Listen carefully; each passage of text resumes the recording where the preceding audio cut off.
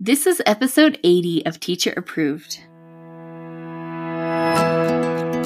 You're listening to Teacher Approved, the podcast helping educators elevate what matters and simplify the rest. I'm Heidi. And I'm Emily. We're the creators behind Second Story Window, where we give research-based and teacher-approved strategies that make teaching less stressful and more effective. You can check out the show notes and resources from each episode at secondstorywindow.net. We're so glad you're tuning in today. Let's get to the show. Hey there, thanks for joining us today for Teacher Approved Tips, a special series from the Teacher Approved podcast. Every Thursday, we're bringing you a weekly bonus episode highlighting new and favorite Teacher Approved tips from us and other amazing educators. Our first tip is, remember the 3 first day truths when you plan your first day of school. Heidi, tell us about this. So we have 3 truths that we think everyone needs to consider when they are planning their first day of school. The first truth is you need a minute-by-minute plan. You might be thinking that you're a veteran teacher and surely you can just wing it, but trust us, the day will go better if you plan it in great detail. Yeah, the more detailed, the better. That's why we call our first day plans a script. We have every minute of the day accounted for on that script so that we can get all the details we need to remember that busy day out of our heads and into the plans. It's so much easier to get done what you want to when it's planned out in explicit detail. So we highly recommend that you get super detailed in this script. Even though you know that students need a bathroom break as soon as they come in from recess, just write it down anyway. It can be so easy to let little details fall through the cracks on such a busy day. And it's also helpful to be able to look back after the blur of the first day and see everything you've covered that day. You won't always need to have your days written out in such painstaking detail, but for the first day for sure, and probably the first week, you really need a minute-by-minute plan. If you want to hear more about how we write our first day script, be sure to check out episode 77. The second first day truth is you have to overplan. The absolute last thing you want to be doing on the first day of school is scrambling to find an activity to do because the ones you planned took half as much time as you expected. And that is bound to happen on the first day. If you've never taught school before, consider this your warning. Most activities will probably take much more or much less time than you expect them to, because that's just how the first day goes. I think it's especially common for activities to get done really quickly on the first day because everyone is nervous and they're on their best behavior, so they blaze right through the activity much faster than you expected. So we've got to overplan. A great way to be prepared is to make a bank of time filler activities that you can use at the beginning of the year. I would make some broad categories of activities like music, movement, video, or books, and make sure you've got a couple of activities for each category so you can grab what feels right for the current moment. Our tip in episode 77 includes more details on how to make a back-to-school time filler activity kit before school starts. And the third first day truth is you need to break up the talking. There is just so much to say to your new students at the start of a new school year. You have about 100 procedures and routines you need to tell them about, and it would be so easy to fill every minute of the day just talking to them. But obviously we know that's not going to be fun for anyone involved, least of all you. We highly recommend breaking up the talking throughout your first day. When you do something talking heavy, like teaching a procedure, follow it up with something that will give the students a break from listening and you a break from talking. It's a great idea to try and move locations too. So if you worked on a procedure at your desks or tables, maybe next you'll move to the carpet for a movement break or a partner activity. Try to break up the talking parts of your first day as much as possible and keep that in mind for the first couple weeks as well.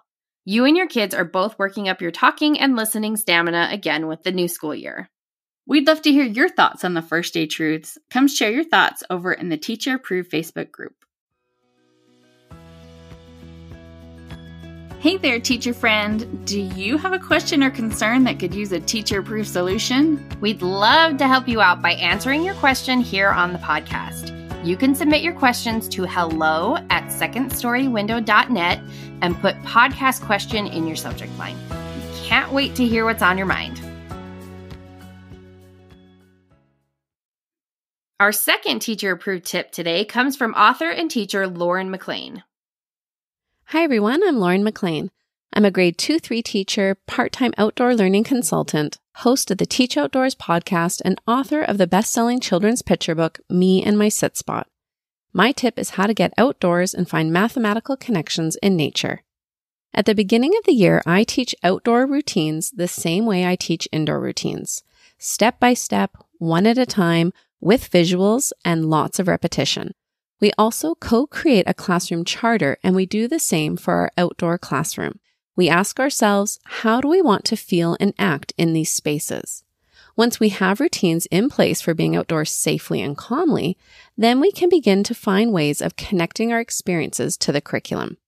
For my teacher tip, I think it would be all too easy to just list some of my favorite outdoor math activities. However, I'm not sure that has the same impact as talking about what outdoor routines help support numeracy. Think of the indoor routines that you explicitly teach at the beginning of school, like how to line up at the door, wash hands for snack. The 3 outdoor routines I'm going to talk about are nature walks, circle reflections, and journaling. Number 1, nature walks. When we start going on daily nature walks, we usually follow the same route for about a week. This allows us to get into a routine and practice different things each day without the distractions of a new space. We walk calmly, we stop a lot to discuss observations, and ask wonder questions. Then we can begin having a more mathematical focus on our nature walks. We can count and compare the number of birds flying overhead versus the number of birds we see in the trees. As we walk, we can stop to estimate how many more steps it will take to get to the hemlock tree. Most recently on our nature walks, we have been doing a lot of data collection. For instance, we had the focus to look for and count the number of purple flowers, and then created graphs and charts to display the data collected. Number 2, circle reflections. At the end of our nature walks, we always end up on the grass soccer field to gather in a circle. This is when we pass around a nature item like a pine cone as a talking piece. Whoever's holding the talking piece may share their observations and questions or may pass along to the next friend. No one is forced to share, but we are all expected to listen respectfully when we are not holding the talking piece. Our circle reflections allow us to dig a bit deeper into any mathematical topic we may be focusing on. Last week, we were chatting about measurement in relation to the new growth we were observing in our garden beds. But during circle, our conversation naturally shifted to a different math focus, patterning. The students had observed the tomato plants had an alternate growth pattern in their leaves. They wondered how many other plants had similar patterns. Number 3, journaling. After our circle discussions, we usually move on to some sort of activity, and then I try to end each outdoor learning session with a way for the students to document their learning, which helps keep them accountable. This might be making something with natural, loose parts, which is anything that has already fallen to the ground. We never pick things that are still growing. Or students could use a blank nature journal to draw and write their reflections. I find this a wonderful, open-ended way for students to document their mathematical thinking. I find having these 3 simple nature routines in place helps us dive into any mathematical concept with ease. They allow us to uncover and discover numeracy, and students begin to understand how math and the natural world are connected. Okay, I quickly wanted to end with 2 of my favorite nature management strategies. Number 1, have a common gathering place, like your circle inside your classroom. For us, we meet at a western red cedar tree when we first head outside. It's where we gather in between activities and where I leave my teacher bag filled with field guides and Band-Aids. Number 2, I use a coyote howl to get the students to return to me.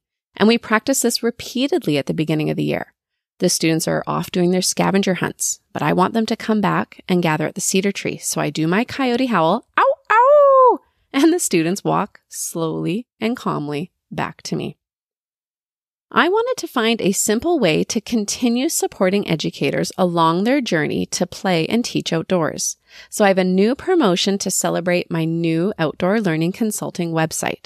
If you head over to www.teachoutdoors.ca, you can find some free downloadable worksheets to help you teach math in nature. When you go under the blog tab, you will find an article called Math in Nature, where you can download all the files. They have a user-friendly design, and the open-ended nature of the worksheets helps students build a strong connection with nature while at the same time developing their numeracy skills. It will help make teaching math in nature a breeze, excuse the pun.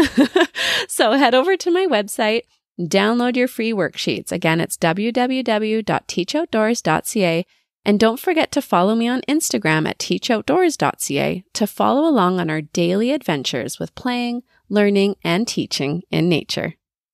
Thank you for listening. I hoped you picked up a few helpful tips on discovering math in nature. Thank you, Lauren, for that fantastic tip.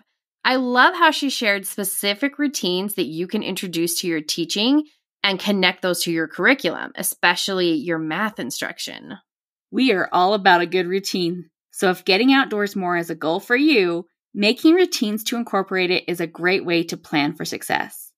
And her 2 nature management strategies are sure to help you find success in your adventures outdoors.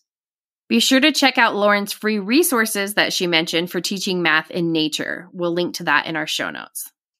That's it for today's episode. Remember the 3 first day truths as you plan your first day of school, and try Lauren's teacher-approved tip to get outside and find mathematics in nature. We hope you enjoyed this episode of Teacher Approved. I'm Heidi. And I'm Emily. Thank you for listening. Be sure to follow or subscribe in your podcast app so that you never miss an episode. You can connect with us and other teachers in the Teacher Approved Facebook group. We'll see you here next week. Bye for now. Bye.